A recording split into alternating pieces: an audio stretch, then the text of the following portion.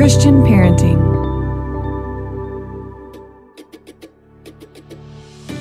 Welcome to the Christian Parenting Podcast. I'm your host, Steph Thurling. I'm the Executive Director of Christian Parenting, a mom of 3, and I am so glad that you're here.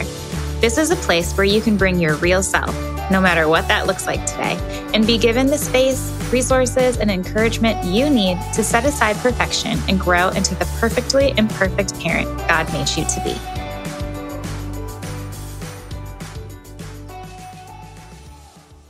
Hey everyone, thank you so much for joining me today. I get to sit down and talk with my really good friend, Greta Eskridge today, and you guys are going to love everything that she has to share. Greta is a mom of 4. She's a homeschooler, she's an author, and just an all-around joyful person. So Greta and I met a few years ago, and she is just such a blessing to my life. I appreciate all of her wisdom, and I just learn so much from her all the time. She is someone who speaks gentle truth and encouragement, and I know that you're going to adore her as much as I do. But we cover a lot of things in this conversation. We talk about connecting with our kids and helping them pursue their passions. We also talk about parenting in the teenage years and the slow process of letting go and allowing our kids to grow beyond us while maintaining a solid relationship. I know you're going to love this. Enjoy. Hi, Greta. I'm so glad that you're here today. Hi, I'm glad too. Yeah. So, Greta and I have many kind of random connections that have allowed us to get to know each other over the past few years. Yeah. So it's super fun to have you here on the Christian Parenting Podcast talking all about families. I can't wait. Thank you. Me too. So I want to start though by learning about your family. So can you tell us who's in it and then use one word or a phrase to describe your family? Okay. So my husband, Aaron, we are celebrating 25 years of marriage next month. Congrats. So it's pretty awesome. And then we have 4 kids. Our oldest son is 19. Then we have a 17-year-old son, 15-year-old daughter, and an almost 12-year-old son. 3 boys, 1 girl, lots of teens. And I would say one word that describes us is passionate.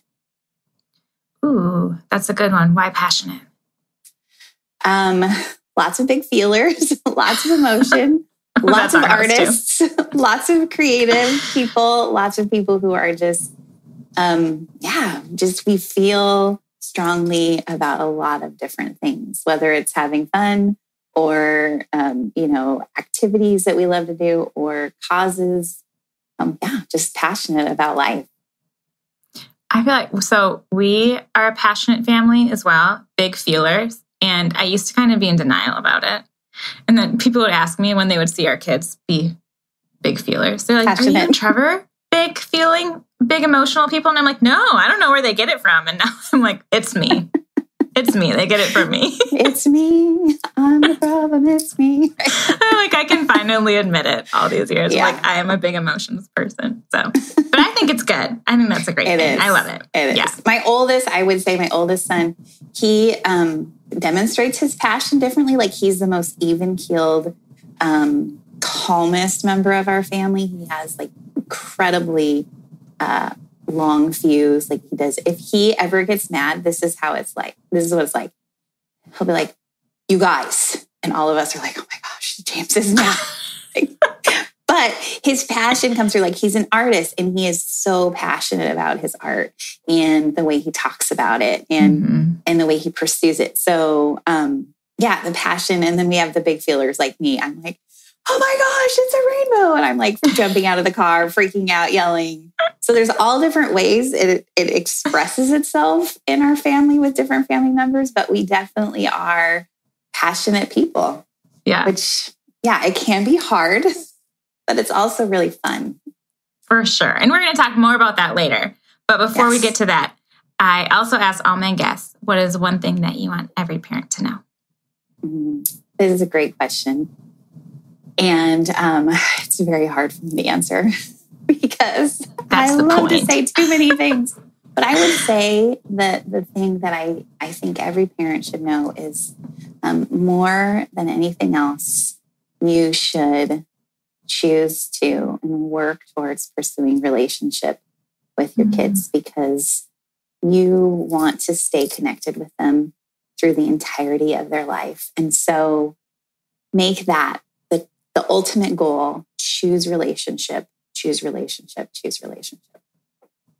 That is a really good reminder, especially as we're in summer and they're around more and it can be a little more stressful. And like, I feel like there's a little more of an urgency to feel like I need order. I need all these things to be done. But relationship has to come first. Yeah. I feel like that was a reminder for me. Thank you. I just was speaking to a group of moms recently and I reminded them that sometimes as moms, we see our kids like as a project. Like there's so many things that we need to teach them when we feel the weight of that responsibility. Like when they're little, like, learning to chew with their mouth closed and not wipe their boogers on the wall next to their bed. Important things. To learn how to cut their own fingernails and grooming. And then as they get older, like look people in the eyes, talk, and don't be on your phone all the time. Like have connection with people and learn to drive. And what are you looking for in a mate? Like we can be weighed down by that responsibility. And so we just always like look at our kids as projects, but sometimes we just have to step back from that and just be like, I just want to be with you because I love you. I love to hang out with you. You are my person. I enjoy you. And step back from the project mom, and just be like, I love you. I want to be in relationship with you. So I have to tell myself that a lot, but it makes a difference. I truly believe. Yeah. Thank you. That's a really very good reminder that we all probably need to hear frequently. So thank you. We could talk about that probably all day long. There are so many things that we could talk about with you. You are an author, you're a speaker, you homeschool, you teach parents about the dangers of pornography for their kids. You're passionate about connecting with kids, relationship with kids. We could talk about sourdough bagels and sprinkles. Those are your passions too. Dutch sprinkles. So many options. But I kind of told you before, I feel like as I've gotten to know you and as I've followed you on Instagram, I think one of the really amazing and impressive things about you and your family is how you're really tuned into your kids' passions and their strengths, and you help them to build upon them. We'll get to it, but I think you have an Eagle Scout, you have some artists. One of your sons is in a search and rescue program in your community. I think it's cool. But one of the goals in parenting, I think, is to help our kids become their own people. Make their faith their own, their goals become their own, their success become their own. So, like, how do we help our kids to do that? I love this topic because it's something that I have tried to be aware of from the time they were little. And I've always made it a goal of my own to steady my kids, like to get to know who they are, what lights them up, like what are their passions, what makes them be filled with joy and excitement, and what are the things that they struggle with so that I can help them grow in that area. What are the things that I see in them that are amazing, and to speak truth into that. And even the areas that are struggling, where they're struggling, to talk to them about those things, pray with them about them, and give them opportunities to grow in that area. So I've just really made it a point from the time they were little to steady my kids, to get to know them intentionally. Like, of course, we know our kids because we live with them. We see the best, we see the worst, but to just really to think about it, and then to give them opportunities to grow in those areas and to pursue them and to join in those areas with them. I think that's important too, because it's easy sometimes, I think, they're like, oh, good. Like this will keep them busy, right? And they'll have something to do. But if we can actually step into the areas and the things that they're passionate and excited about, the things that give them purpose, then that's a connecting point. And like I said, relationship matters. So even if it's something we don't really know that much about, or maybe we don't even care about it that much, but if we can step into that, we can connect with them there. They can have the opportunity to teach us, to share. And if anybody should listen to them while they talk excitedly about something, it should be us, their moms and dads. Like, we're the ones who should say, yeah, I care about the things that light you up. It should be yes. Okay, so tell us a few of the things that your kids do and kind of maybe like an example of how you've helped your kids pursue their passions, pursue the things they love, even especially when sometimes those are a little outside of the box, of like the norm things. Okay, so I'm going to share an example because this just happened last week. It's something that's been growing, and it was actually started as a passion of mine, and sharing it with my kids, and then watching all of them and one in particular take it on as their own. So I'm really passionate about missions and about the stories of missionaries and just people of faith, people who have experienced difficulty in their life and have been able to walk through that difficulty with their faith made stronger, growing in their faith, even under the most unimaginably difficult circumstances. And so from the time my kids were little, I read them lots of stories about these kinds of people. And all of my kids have enjoyed that, but my youngest, my son, who's almost 12, has attached to them the most. And so I've made a point to read him more stories. He also has pretty severe dyslexia, so reading on his own, sitting down to read a missionary story, a book on his own, is beyond his reading capabilities right now. So we downloaded lots of books on Audible, and he just walks around the house listening to these stories. And I love that. He's just passionate about it. One of his favorites is Corrie ten Boom, the lady who wrote the book The Hiding Place, which, if you haven't read it, I'm just telling all the listeners now, please read it this summer. You read it on your own, and then share the story with your kids because it's life-changing.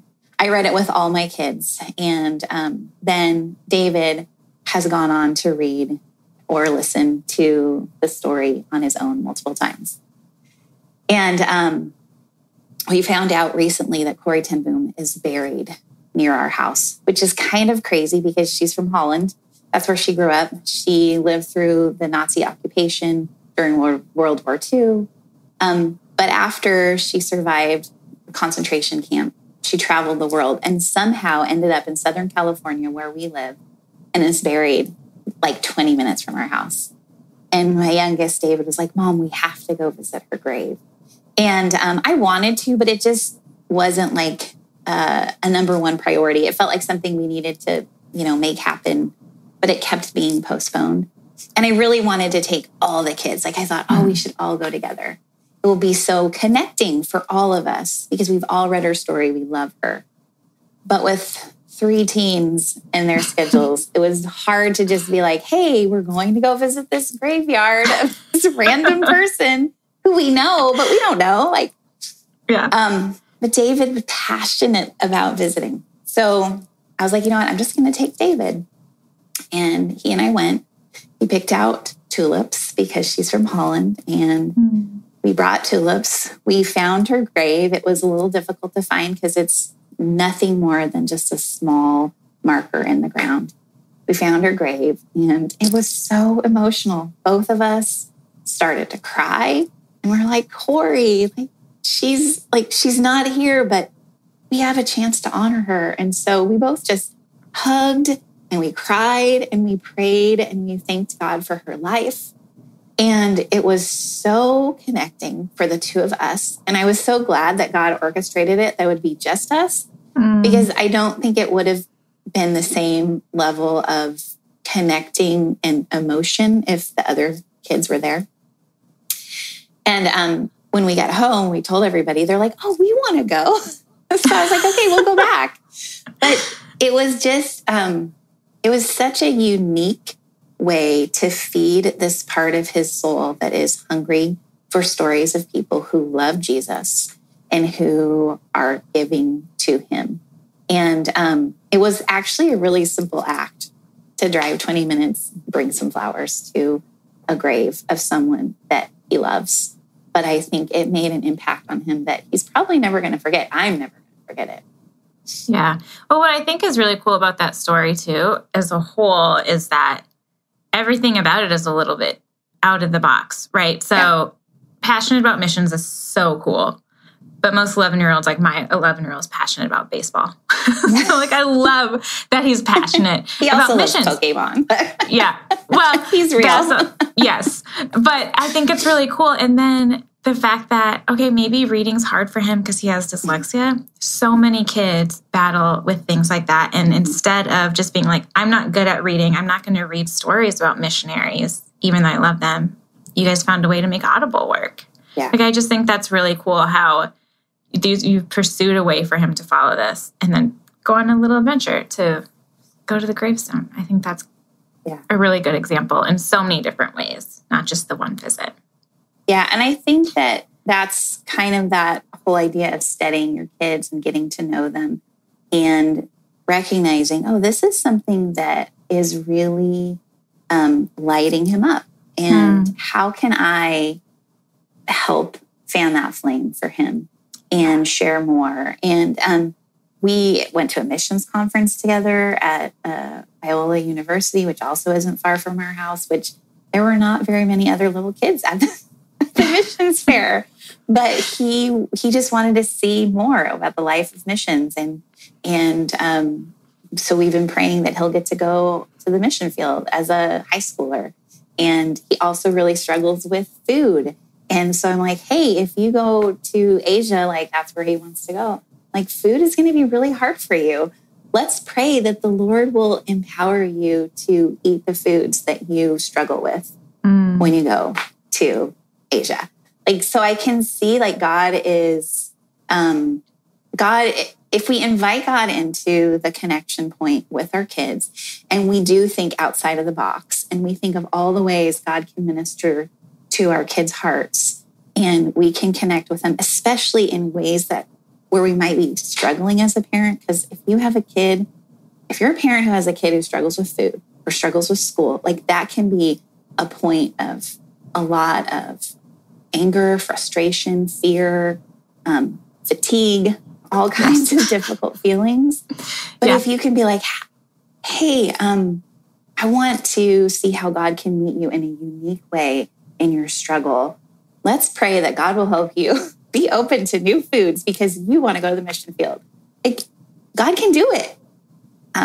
But we have to really spend the time to intentionally get to know our kids and be invested in relationship with them in order to capitalize on those places where God can move in unique ways, which I know He wants to do with our kids. If we want our kids to develop a lasting faith, we need to be teaching them about Jesus in the home. Parents are so important in raising kids to know, love, and follow Jesus, but it is really hard to know where to start.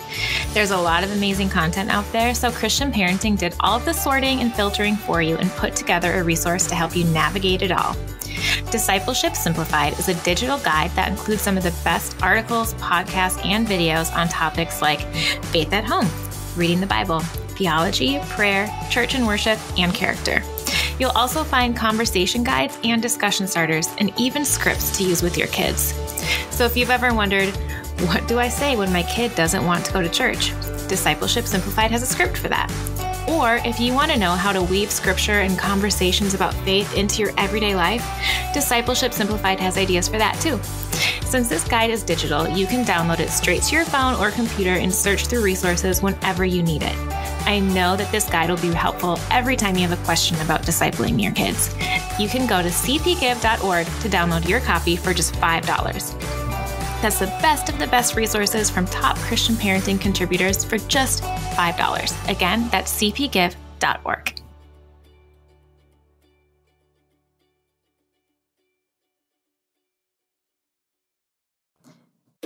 As a working mom, 2 of my goals for the new year are to take better care of myself and simplify. And one of the ways I'm doing that is with HelloFresh. There's a reason HelloFresh is America's #1 meal kit. They make it so simple. All I have to do is pick my meals and my delivery date, and all of the pre-portioned ingredients and step-by-step instructions come right to my door. That means less hassle, less wasted food, and they have health-forward options like over 30 calorie-smart and protein-smart recipes each week. The recipe cards are easy to follow and they're full of pictures, so it makes cooking with my kids really fun too. And we all know that when they are involved in the cooking, they're more likely to eat it, so everyone wins. We have a great deal for you right now because I know that mornings can be crazy as a parent.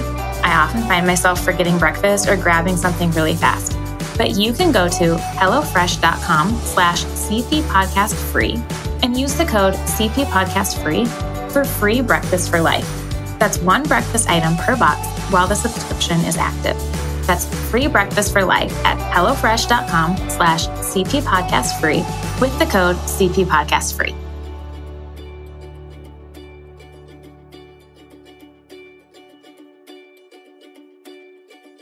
Okay, so let's get like super practical for a second. Okay. For those parents who are sitting there like, my kid's not into missions, my kid's not into baseball, my kid is not into food or homework, like just struggling. Like I'm having a hard time getting my kid to take ownership of things or be passionate about things. Like I don't know what my kid likes. I don't know what I'm doing. Help me out. What advice do you have for that parent? Like just like a couple of things they can do to study their kids, get in that connection zone. Some of the things that we've done that have really worked for us is just spending intentional time together away from like distractions. So away from devices, away from even home and chores and like that to-do list we all have for ourselves and for our kids. So like going hiking together. For me, that is such a powerful way to connect with my kids and to get to know them because we're away from Wi-Fi. We're away from cell service. We're away from things that we have to do. And it's really just about hanging out together. And there's not much more to do than just walk. There's not even like, okay, we're going to go bowling where there's all kinds of noise and distractions and you want snacks. And bowling's fun. Like there's nothing wrong with bowling. But I think if we like strip a lot of that away and we just get down to we're just going to walk together and we're going to be like, oh my gosh, did you see that cool bug over there? I think I saw a snake, or I'm afraid I heard a bear. Like it's a great way, it has been for us to get to know them. It provides a place to talk, especially if you're raising boys or girls who aren't so willing to step into like, let's just sit down and talk, guys. And they're like, what? That's weird. Or that's uncomfortable. But when you're walking side by side, it's a great time to just chat. And those can grow into bigger talks sometimes and sometimes not. But I think that is an underrated, an amazing way to connect with your kids and to get to know them better. Yeah. Go for a walk together, go for a hike together. Once a month, once a week, every few weeks. It's really powerful. And like I said, I think underrated. Well, and I feel like there might be some resistance at first, especially if your kids are older and they're kind of at the age where they don't want to talk to you. Like I went to a field trip with my 11-year-old yesterday. They were at a park and he really wanted me to come. So I went. But when I got there, I got a head nod. Like that was my acknowledgement because he was with all of his friends. So, he's kind of at the age where sometimes he's like, I don't want to go on a walk with you. But once we do, or once we go on a bike ride or whatever, and the more you do it, the more easy it becomes and the more natural. So keep pursuing it. And I think it's even okay to acknowledge to them, like, hey, I know we haven't really done this, especially if you're like, hey, guess what? This summer, we're going to start a new thing. We're going for a walk every week together. We're going on a hike every week together. And they're like, oh my gosh, you're so crazy. Why? Acknowledge to them that I know this is awkward. So how about let's make a deal. 1 week, it's just all of the siblings and us. Next week, you guys can bring your friends. And because, hey, guess what? For parents, like one of the best ways to connect with your kids is to also connect with their friends. Because you are saying to them, I care about all parts of your life. I care about your friends too. My kids love it when I love their friends. And that doesn't mean that I like talk to them a ton and ask them a ton of questions. It might just be like I'm feeding their friends, or I'm saying, yes, their friends can come over, or yes, their friends can come on that hike. And that it just shows your kids like you're open to all the parts of their life. So make it something that pushes them a little and pushes you probably because it's going to be hard for you too, but pushes them a little outside of the comfort zone, but also acknowledges this is a step for us. So we're going to make ways for there to be comfort in the midst of the discomfort. Well, and this kind of goes back to your first book that you wrote, Adventuring Together, which I read years ago and I loved it. During our homeschooling year, I read it and it was really helpful for me. But I feel like in that book, you talk about how you can connect with your kids through adventure. And I think there's kind of this misconception that it has to be big. Yeah. And I love a big adventure. Like I love a big vacation. I love the big things. We all do. But I think what I'm hearing you say is like, meet them where they are. Yeah. And make adventure out of that. Yeah. Which I would love to know kind of how that's changed over the years because you have 3 teens and you're feeding all their friends. You're probably feeding so many people so much food. What are some of the adventures that you've done, the connecting things that you've done? Like, how has that changed over the years for you guys? I think, as they've gotten older, they crave bigger adventures. And so those are things that we work hard to help them achieve. And I think that's great. Like, I want them to grow beyond me. Like, that has been another, vision I've had from the time my kids were young, that they would grow beyond me. And so when we started, our adventures were we're going to a nature center where the trails are marked and we're going to go for a walk. And you're going to find, see a bunny and a squirrel and, a lizard, and it's going to be amazing. To growing beyond what I can do with them. So last summer, my 2 oldest boys did a 12-day backpacking trip in the Rocky Mountains. I aspire to be able to do that, but I don't know if I can. They said I could, but I don't think I can. My husband went with them. And they've grown beyond the small adventures with me. So giving them a vision, giving them space to grow and those big things. But also still maintaining the connecting points that we had when we were little. So when they were little. So still reading books together. For our family, that's a real place to connect. Reading aloud, even when they're teenagers and they're it's uncomfortable, or listening to books together on long drives and just saying, we're all going to tune into this together, choosing things that will be of interest to them. Not just saying it has to be a book I want. And then also pursuing connecting points food is another great connecting point for us. So we have, certain things that we eat every week, like Friday burger night. And even making it kind of there's an element of this is the same. We know Fridays we're all going to have burgers. But what can we add to it? Oh, I want to try this new ingredient. Oh, I want to add this to the mix, and inviting them into that, letting them bring friends, knowing that their friends have an open invitation. Just those are ways that we can connect with the continuity of tradition and things that have always worked for us, maintaining those, but also allowing for growth. Does that make sense?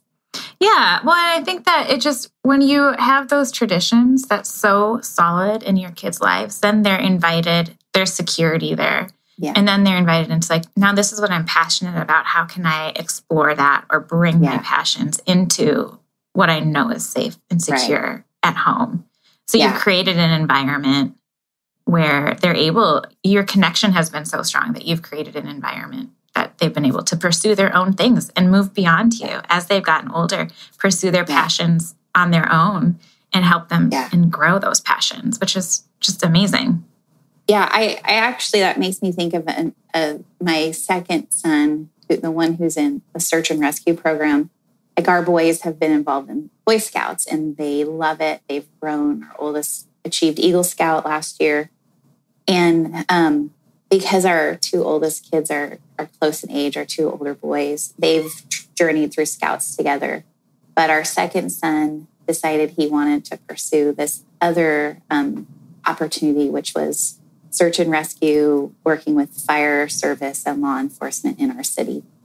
And he was super excited, super passionate. And I have to admit, at first, there was a part of me that wanted to be but this is going to disrupt your scouting and what you you've done for years with your brother and your dad, and it's been so powerful.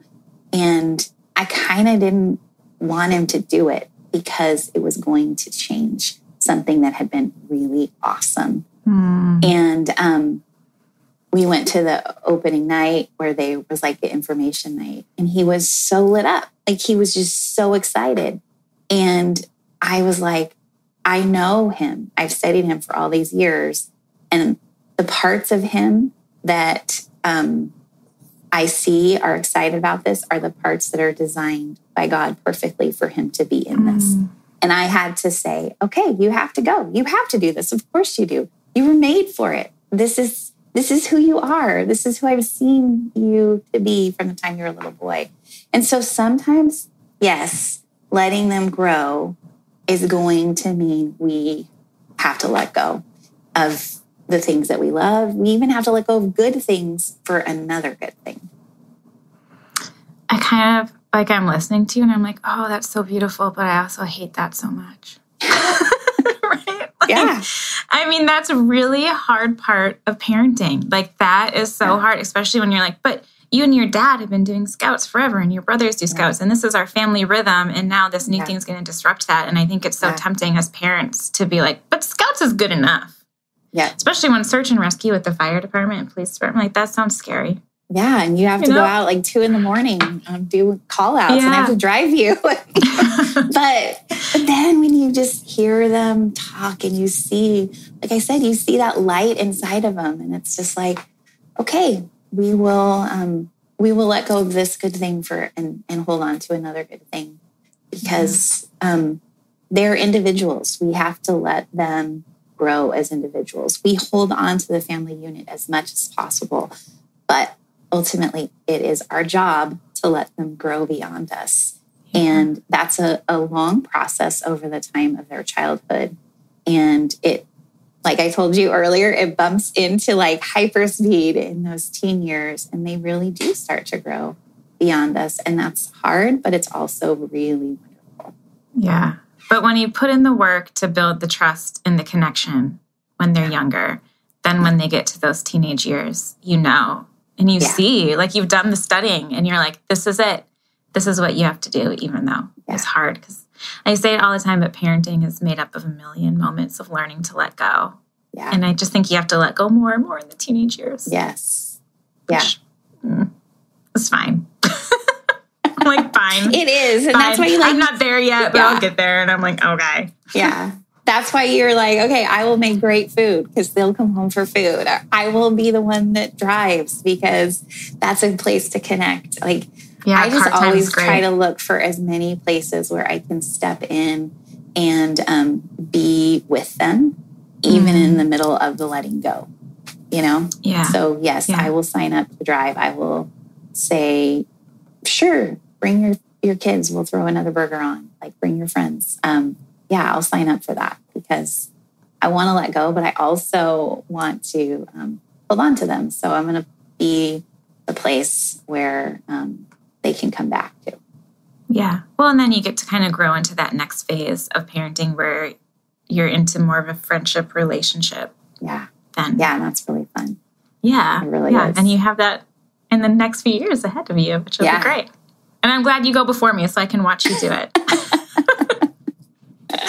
That's my favorite part about teens, actually, is that they are, like, we're already moving into the friendship stage, and it's really fun. Like, I already feel like we're at the beginning of it, and it's just so much fun. I was a high school teacher before we started having kids, and I became a stay-at-home mom. And I chose high school. I always thought I'd be an elementary school teacher, but then I spent time in elementary, middle school, and high school, and I was like, oh, high schoolers are so fun. Like, yeah, they've got a lot going on, but they're so fun. Like, you can banter with them and joke, and you can have a different kind of relationship with them. And so that's just what I've experienced with my teens. And it is a really fun time. It's challenging, but you're not having to, brush anybody's teeth anymore or wipe anyone's bottom. They can do a lot of stuff themselves. And so then the big stuff that they need your help with, you get to be there for. Not all those little things, because the little years are exhausting. it's a level of exhaustion that I don't think is like anything else. The little kid years. It is next level. Every time I'm with a little one, I'm like, oh my gosh, I'm exhausted. Yeah. They don't stop. They don't stop. I have a 2-year-old nephew and a 1-year-old nephew. They're tiring. Yes. They're sweet. And that's what it has to be. Like, to get you through that level of exhaustion is because they're so incredibly darling and wonderful. They hug you and kiss you, and it's just incredible. Yeah. But the teen years are less, I would say, exhausting physically, and you get to connect with your kids in a different way. So if you just, I don't know, I think I love every stage of parenting for different reasons. And so I just try to really enjoy each one and like just dive into it. Yeah. All in every stage. Yeah. All the good and all the hard too. Yeah. Yeah. Okay. So before we go, can you tell us how people can connect with you, where they can find you, all the things? Okay. I will. So the place that I'm most active is Instagram. And that's, I would say, head over there. My handle is Ma and Pa Modern, or you can just search Greta Eskridge. I'll come up either way. You can find kind of a bigger picture of me, more info on my website, which is gretaeskridge.com. I have articles there I've written about parenting and all the other things that I love to talk about. I'm passionate about keeping kids safe in a digital world and all that stuff. It's all on my website, gretaeskridge.com. And those are the two main places. That's where you can find me. I don't have time to dabble in everything else. I can barely do those two things. Also, I have 2 books. I forgot. I'll link your books. I'll link your webpage. You can find me in the pages of my books. I'll make sure those are all in the show notes for you. Thank you. Yes. Well, thank you so much for being on today. I hope that you have to come back soon. I would love it. It's so fun to talk to you. I feel like we could talk for a long time, so it's good that you're wrapping it up. We could talk for a really long time, which means you'll just be back and we'll talk about more things. Awesome. I can't wait. Yeah. Thank you, Greta. Thank you. I hope that you got some practical and inspirational ideas for connecting with your kids during this time with Greta. I want to encourage you to schedule some one-on-one intentional time with your kids and start studying them. I would bet that you learned some amazing things. As always, thank you for listening. May God bless you this week. May you remember that God loves you and knows every one of your interests, passions, and desires, and He cares deeply about all of them. May you model His love towards you for your kids as you study them and love them. Thank you so much for listening to the Christian Parenting Podcast. If you haven't subscribed, you can do that now, and that way you won't miss an episode. You can connect with us on Instagram at ChristianParenting_org and see more resources at ChristianParenting.org. And if you're a mom raising daughters, we have the perfect course for you. Visit cpguides.org to learn more about our Helping Moms Raise Confident Daughters online courses. And lastly, if you have enjoyed this podcast or other Christian parenting resources, please consider donating to this ministry. Visit ChristianParenting.org and click the donate button. Christian Parenting is 100% donor funded, and none of this would be possible without your help. We are so grateful for you. You're amazing. God bless you.